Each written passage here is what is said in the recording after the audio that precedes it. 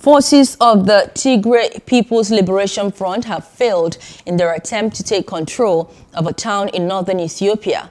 The administrators of Humera claim its own prevented the takeover and in the process killed 12 Tigrayan militants. Those same administrators believe the Tigray fighters who are seeking to break away from Ethiopia are criminals. And in another incident, a Tigray commander has reportedly laid down his arms to the National Defense Forces.